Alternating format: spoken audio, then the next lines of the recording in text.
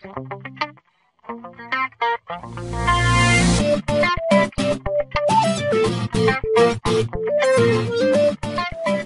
it's Kevin. Let's talk about our second of three quality of service challenging topics. This topic is on weighted random early detection, or weighted RED. Think of weighted RED as a congestion avoidance mechanism. We're trying to avoid congestion in an output interface's queue. Think of it this way.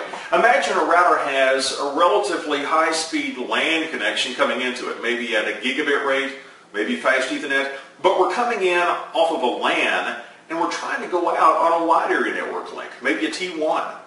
Can you see the big speed mismatch? We're coming in much faster than we're going out of the router. This speed mismatch could cause traffic to back up inside the router. What does the router do with this excess traffic? Well, the router is going to allocate some memory called a buffer or a queue to store up those extra packets. And then when bandwidth demand dies down on the WAN, the router is going to take those packets out of the queue and send them on the WAN. As a metaphor, think of it this way. Imagine that the router's queue is a lot like this cup. If we have traffic coming into the cup, and by the way, I have a hole cut in the bottom. If we have traffic coming into the cup, it's coming in a little bit faster than it's draining out of the cup, but over a period of time, we still have traffic going out, and if I cut off the water supply, the water eventually drains out. This is just like lots of traffic going into the router's queue. The traffic dies down, the router continues to send the traffic out on the wide area network. However, if we have a continual burst of traffic, eventually we're going to get to the point where, you guess it, the router's queue is going to start to overflow. It's going to start to drop packets. This phenomenon of the router dropping packets is called tail drop. Tail drop is when we drop packets because the router's queue is full. And this tail drop is bad for a couple of reasons. Number one, the traffic that did make it in the queue, if the queue was nearly full when the traffic made it in, it might be very near the top of the queue. It might take a really long time for it to get out of the queue. So that's one bad thing. But there's something even more insidious that deals with the way TCP works. TCP uses the concept of a sliding window. For example, a TCP flow might start out by sending a single segment.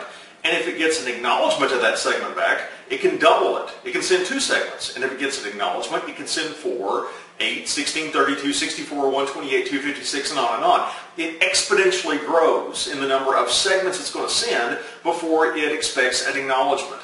Well, once a flow drops a packet, one thing that can happen is that flow goes into TCP slow start. Its window size crashes back down to 1 segment. And there are different ways that this can work, but that's one way it can work. It can go all the way back down to 1 segment. And it's going to have to start growing from there. And when it gets to 1/2 of the original congestion window size, it starts to grow linearly and instead of exponentially. That gets into some of the math that we don't need to talk about today. But what I want you to understand is, if every TCP flow simultaneously goes into TCP slow start, it results in a very inefficient use of bandwidth. Some literature calls it TCP synchronization or global synchronization. And this can, again, result in a very inefficient use of bandwidth. So what weighted RED does is this, or let's back up and talk just about random early detection first. Random early detection is going to define a couple of thresholds. On our cup, let's say that we have a small hole down at the bottom. This is going to be our minimum threshold. We've got a larger hole up at the top. This is going to be our maximum threshold. And you can see that when we start to fill this with water, traffic is going to, or water is going to start flowing out of that bottom hole when we get to a certain depth.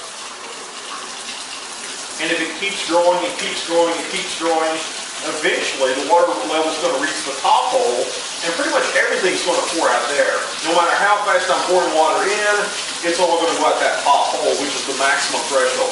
Now let's think about what that means when it comes to the router. It kind of reminds me of my favorite Star Trek movie, Star Trek II, The Wrath of Khan. You remember the scene? It's near the end of the movie, and Spock has gone down, I guess, to main engineering. Ricardo Montalban is Khan. He's damaged the Enterprise. There's this big radiation leak. And Spock goes down and he fixes the leak, but in the process he becomes blind. And Kirk goes down to see what's going on. And Spock is blind and he bumps into the glass and he talks to Kirk and he says, "Ship out of danger." And Kirk says, "Yes." And they go on to have this conversation where Kirk is asking him, "Why did you do it, Spock? Why did you give your life to save the Enterprise?" And Spock says something like, "Don't grieve, Admiral, it's logical. The good of the many outweighs the good of the few." And then Kirk says, "Or the one." That's what RED says. Random early detection says the good of the many flows outweighs the good of the single flow. So random packets are going to be dropped so that all the packets, all the flows, don't have to go into TCP slow start, resulting in global synchronization or TCP synchronization. That's the way that RED, random early detection, works. However, with RED, the challenge is it's random. We don't know if it's a high priority packet or a low priority packet that's going to be discarded. In other words, we don't know the priority of the packet that's going to be coming out of this bottom hole. It's a random packet. Cisco enhances RED with something called a weighted random early detection. With weighted random early detection, the router can pay attention to the priority marking on the packet, and it can set a different minimum threshold. In other words, we can have a different bottom hole or top hole if we want to for different priority values. Let's take a look at it this way. Let's say the bottom hole as it exists right now is for a priority marking of AF for assured forwarding. Let's say it's going to be 1, 2, 2, 2, 3, 2, or 4, 2. When it comes to assured forwarding markings, anything that ends in a 2 has a higher drop probability than anything that ends in a 1. So we might have a lower hole cut for the lower priority traffic. This is going to be for, we'll say, AF 1-3, 2-3, 3-3, and 4-3. By the way, this is how it works. They all have the same drop probability. And then we've got another hole that's less drop probable, and it'll be anything that ends in a 1. So AF 1-1, 2-1. The cup is wet, so it's not marking really well. 3-1 or 4-1.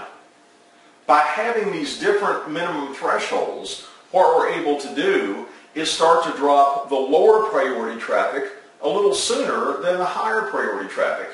Again, the overall goal is we never want this queue to fill all the way up. That leads to delay for those packets that just barely made it in the queue.